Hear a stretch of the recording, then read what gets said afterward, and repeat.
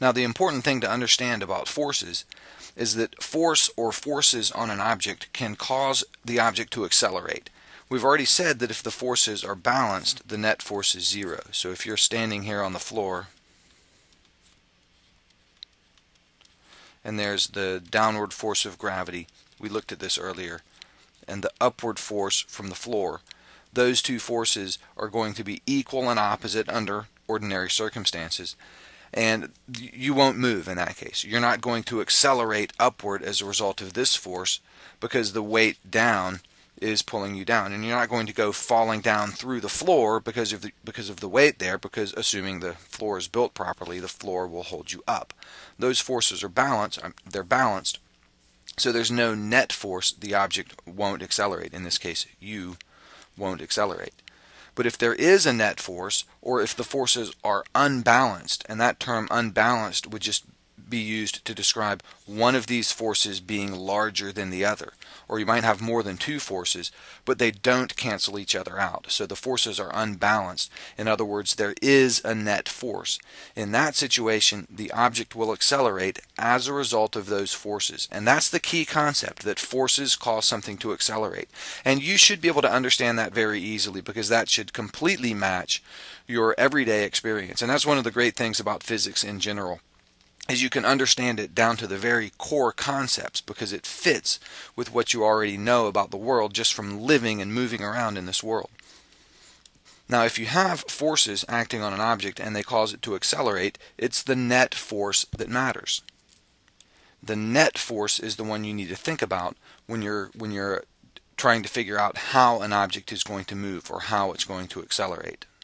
So here's an example of an object accelerating as a result of a force. Suppose you have a catapult, like they might use to besiege an enemy castle or something like that.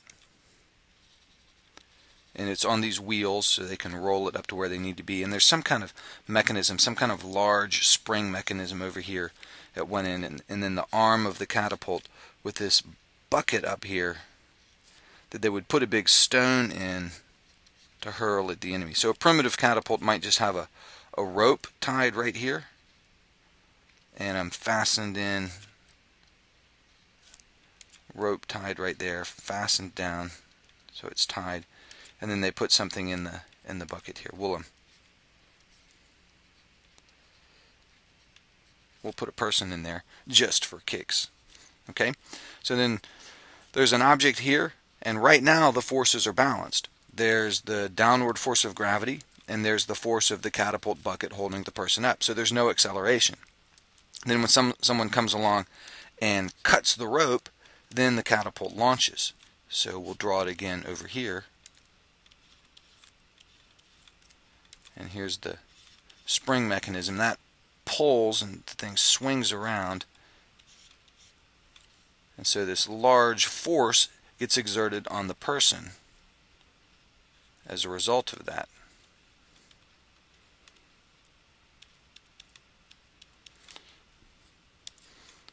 And so the person gets accelerated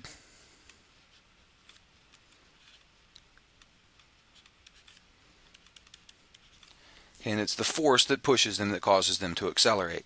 Or in a rock in this case, if you're actually besieging the castle. Obviously, don't try this at home.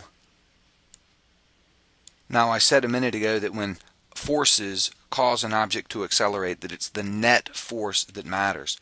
So let's look at an example where the net force comes into play in a little bit more apparent manner. Here's an elevator. Elevators are rectangular, like this, or square, and there's two forces. There's going to be the tension up and then the weight down. Now notice how I've drawn this. My arrow representing the tension force upward is larger. This is the tension in the cable. There's typically a cable pulling the elevator up, and it's hooked into the motors and the pulleys and everything. But there's a cable pulling the elevator up, and then gravity is obviously pulling the elevator down. And I've drawn the tension larger, or longer in this case. The longer arrow represents a larger force. The tension is greater than the weight. And let's just take note of that. T in this case is greater than the weight. So there's a net force upward.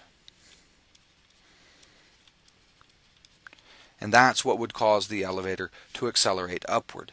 And you would have to calculate this if you knew, for example, that there was a tension of, let's say, 5,000 pounds upward and the weight, downward weight of 3,500 pounds.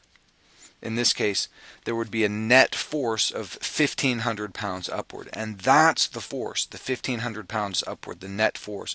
That's the force you would consider in trying to decide how this elevator is going to accelerate as a result of those two forces. Now, if an elevator needs to come down, and clearly elevators need to come down, there's still the weight pulling down, and let's suppose that it's still 3,500 pounds. Same elevator. In order to get the elevator to come down, they don't push it down. You don't need to apply any force downward to get an elevator to move down. All you need to do is relax the tension in the cable a little bit.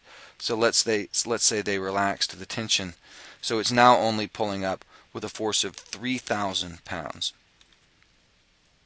And notice I've drawn that arrow a little bit shorter than the weight. The tension is now less than the weight, so it's a shorter arrow.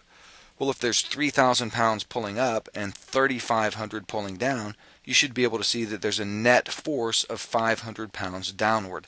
That's the number. That's the key number to use in deciding how this elevator is going to accelerate as a result of those two forces. In this case, I'll write the tension is less than the weight. So there's a net force downward.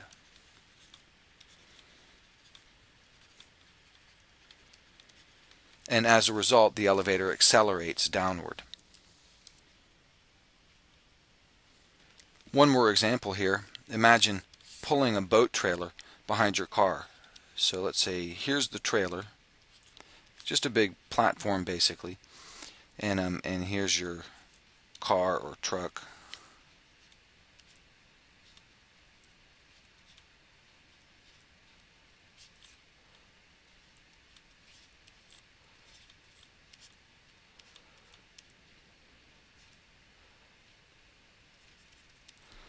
Okay, not a great truck, but you get the idea.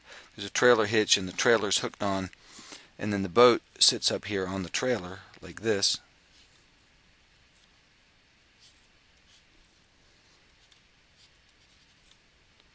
Maybe put a motor on the back. Okay, let's think about the forces. There's a lot of forces in here, but we're going to think about the forces on the boat. So here are the forces on the boat. Obviously, the trailer is pulling it forward. So we'll just draw a forward force on the boat, or the truck is pulling forward. And we'll call that F. And then gravity is certainly pushing down. There's the weight. We'll say W for weight. That's the force down due to gravity. And then the road is holding the thing up. So I'll just say the force of the road. And I'll write F subscript road. Okay? Now let's think about how the trailer is going to move here. Well, obviously the car pulls forward, the boat moves forward. But what you want to do if you're thinking about this mathematically is you realize that the force of the road is going to be equal and opposite the force of the weight. So those two effectively cancel out. And then if you have this force pulling forward, that's what's left. So your net force will be the force forward from the truck. Now you could also consider friction. There's friction opposing the motion. Nothing slides across the road with perfect ease. Friction pulling back here we could draw as a little f. And if you want to make the trailer accelerate forward, you need to put in a force F here, big F, that's bigger than the force of friction. And what would come into play here would be the net force. The force of the road and the weight are always going to cancel each other out, so we can ignore those. They're equal and opposite, or you can think of them as adding up to zero. So because they cancel out, we can essentially ignore them. And we can consider the force of the truck pulling forward and friction pulling back. And if we think of this, the force pulling forward is positive and the friction pulling backward is negative, we simply add them up and find the net force. Add up a positive number and a negative number and find the net force. The net force is what's going to count when we're trying to figure out the acceleration of the boat trailer.